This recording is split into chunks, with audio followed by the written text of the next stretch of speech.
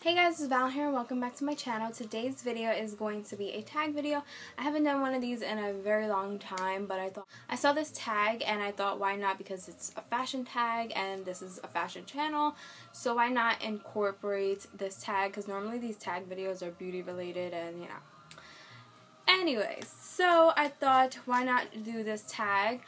But before I get into it, do you like my background? Please thumbs up this video if you would like my videos to be here instead of my normal location, because I think this is a brighter and the scene is just more, you know. So yeah, let me know in the comments below and thumbs up this video. Moving on to the tag, it's called My Style in 5 tag, and I will tag a few people here or in the description box below. And yeah, let's get into it.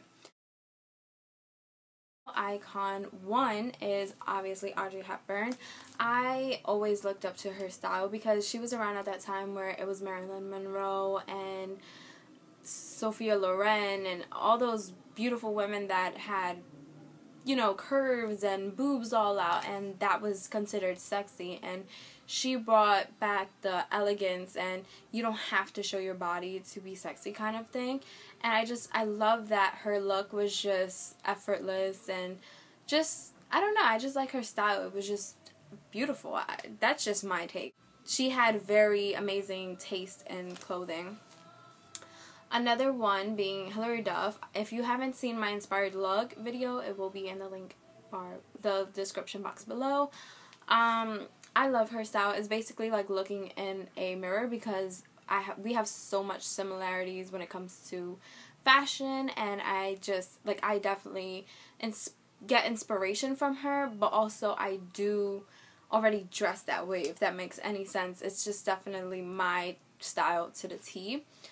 As well as Kate Middleton, the Duchess of Cambridge. Can we just take a moment to just appreciate the fact that she's a princess and dresses so casual and normal, and she does not act like a royal at all, and in a good way, not in like a trashy way. I love her style so much. I even have a book based on her fashions and her styles. I love that she can just rock a pair of jeans and her little Longchamp, and she could just be out going to McDonald's or something and she still looks amazing.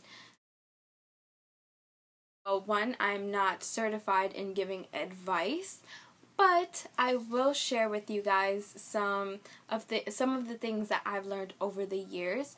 So one, I would have to say be yourself. Obviously, be yourself, because if you're inspired by Hilary Duff's style and you want to dress like her, I would personally say go for it, but also go for your own thing.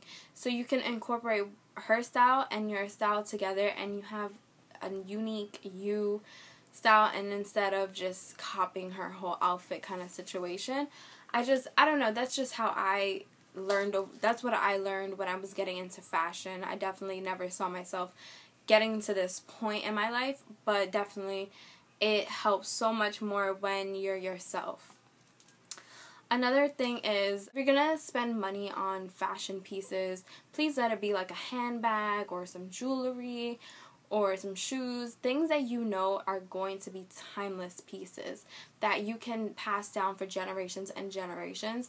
I would definitely not tell you to not buy something that you really want, but for me, I wouldn't spend $200 on a blouse that might go out of style in 3 months, or I'm gonna wear once or something like that. So I definitely will take that into consideration when I purchase my very own Tiffany piece for the very first time. The first thought before I bought it was, is this the piece that I'm going to pass down to my future daughter or granddaughter or whoever?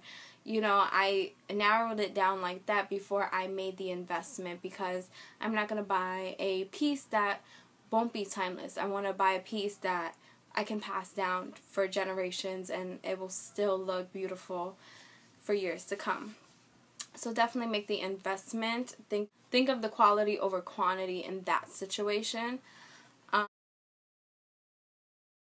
not going to show you any pictures because I was 160 pounds and over most likely, and I'm 5 feet, which is, I was overweight. I used to hide myself. I used to wear baggy clothes. I used to just basically dress like a boy. And it was just because I was hiding and didn't like myself. So those of you who went to school with me, you guys know obviously my style back then. But over high school years, I decided, like, I was changing, but I still was overweight. But once you hit the confidence, you're good to go, and that's what I did. Once I hit a certain age, I was able to, like, be like, whatever, I don't care. And now I dress the way I am, and this is what I aspired as a teen. I always wanted to dress the way I dress now, and I'm happy. I am very versatile, but I'm also very casual chic. That's my, hands down, that's what I call what I wear. Casual chic. I will insert some pictures if you don't follow my Instagram, which you guys should. I will show you some pictures of outfits that I always wear.